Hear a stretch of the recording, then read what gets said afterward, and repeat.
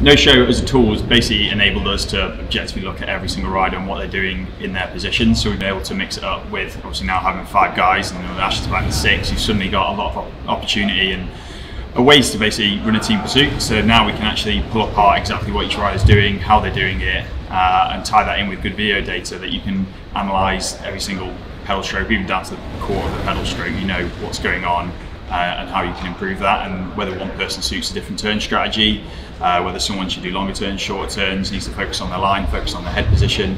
It's just a tool that enables us to actually just pull apart what's happening in a team pursuit. Before that, it was literally looking at a Garmin file and trying to have an educated guess of what might be happening, whereas now you're actually measuring those variables that are important with airspeed, with tyre loads, centre of mass velocity, all the stuff that Notio gives you, you can now use to have a good understanding of what's happening. Dan does a few tests with the Notio on the track and then goes, right, I found 10 watts, training's over for today.